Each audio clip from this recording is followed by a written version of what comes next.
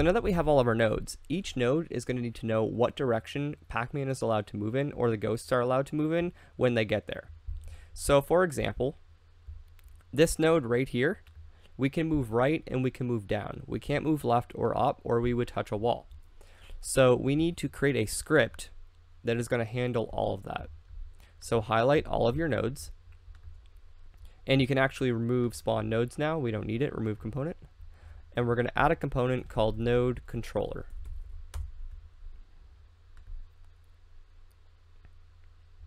Okay, so basically what we're going to do is we are going to send out a raycast into a direction and see if a node is there. And what a raycast is, all you need to do is think of it as like a line.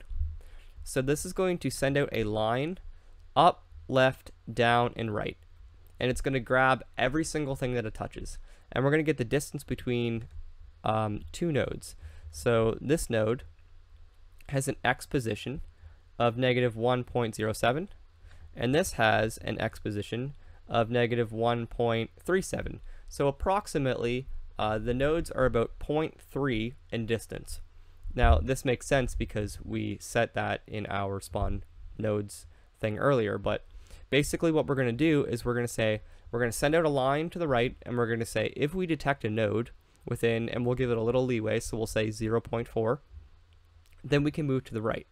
We're going to send out a line, and it's going to say if we can detect a node to the left that is less than 0.4, then we can move to the left. Because it's really important to remember, in this position, if we send a line out to the left, we will reach this node. So we need to have that distance to make sure that it doesn't grab any node. It has to be one that's right beside it.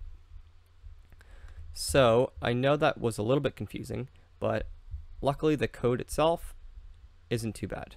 So we're going to create a few variables.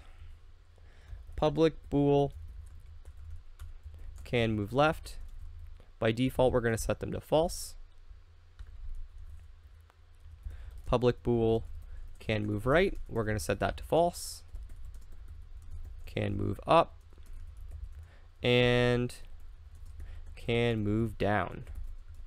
Now, if we can move in a direction, we want to be able to tell Pacman the next node. So we're going to store a reference to all of the nodes beside us as well. So game object node left, public game object node right, node up, and node down. Okay, so here's the sort of hard part. We're going to go into our start function, and we're going to create an array of raycast hits, just like that. And an array is basically just a folder or container of multiple variables. So when we shoot our line out, we're going to hit multiple things. So we need to store it in an array. And these brackets are what says that it's an array. So we're going to immediately shoot our line down by typing in hits down equals physics 2D dot raycast all. And we are going to start the line at our position, so transform.position, and we are going to send it down. Now, typically to use a direction, you would type in like vector2.up or vector2.right. There is no vector2.down, but all you need to do is stick a minus in front of it. So we are going to shoot a line going down. Shoot a raycast line going down. Now what I did right here is a comment. If you type in this // it just stops the code from getting executed. It's just so that I can give documentation for you. So I'm sort of like putting English along with the code. Now we're going to loop through all of the game objects that the raycast hit. So for int I equal to 0, so we're starting the loop off at 0.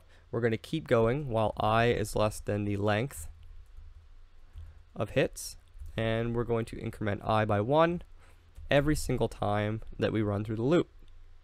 So now we need to get the distance between the object that we hit and our current object. So we're going to type in float distance equals mathf dot abs, make sure all the capitals are right, hits down dot point dot y minus transform dot position. Also, you need to put hit down I. It is not liking that for some reason. Minus transform dot position. Oh, transform dot position dot y. Okay, so the distance is the object that we hit minus the object that we are, or where we are, but it's y position because we're shooting down. Then we're going to say if distance is less than 0.4, and make sure you put the f there. F just means float, which indicates that it's a decimal. Then we're going to say can move down equals true, and node down equals hits down I dot collider dot game object. Okay, so that was a lot of stuff. Let's run our code and see if we are able to hit things going down.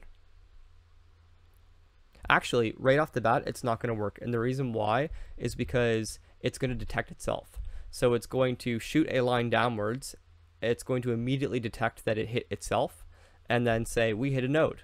So in order to prevent it from hitting itself, we just go to Edit, Project Settings, Physics 2D, and then make sure this queries start and colliders is set to false. We do not want that checked. So now let's run our game. Now if we go to scene and we click on our node, and it'll automatically highlight the pellet, just click the node. We can move down, and if we click node down and then select that, we can see that it is selecting the node below it. That's really good. So now let's try a node that we shouldn't be able to go down. So if we click this one right here and then click node, you'll notice can move down is not checked and there is no node below it. This is really good. So now when we get to this node specifically, it's going to be able to tell Pacman or the ghost that we are allowed to move down, and it's going to be able to give it the specific node that we're going to be moving towards next. So now we just need to do the exact same thing, but for the other three directions. And luckily this is really easy. We're just going to copy and paste. We're going to rename this to hits up. And make sure you fill in all of hits down. Change negative vector2.up to just be positive vector2.up. Continue to change these. And then make sure you say can move up equals true and node up equals true. And if you double click hits down, it'll actually highlight them all. So you can see that I don't have any hits down in here. So now we are going to copy hits up, and we're going to rename it to hits right.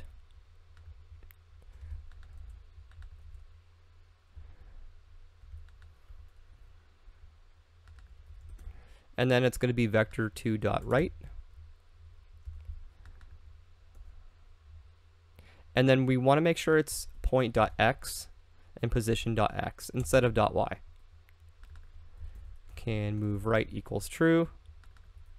Node right equals hits right dot collider dot game object. And then we're going to do the exact same thing. Hits left. Negative vector2.right.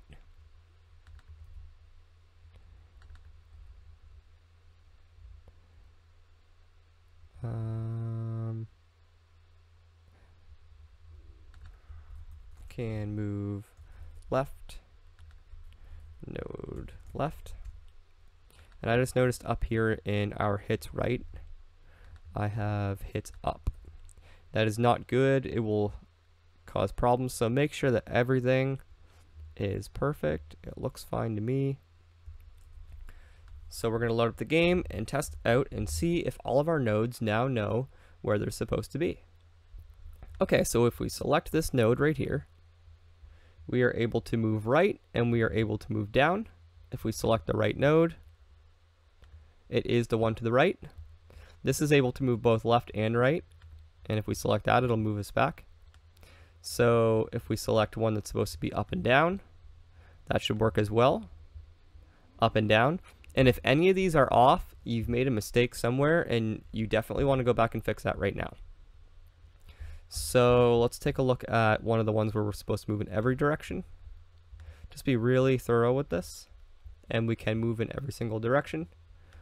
The up node is up. Down node is down.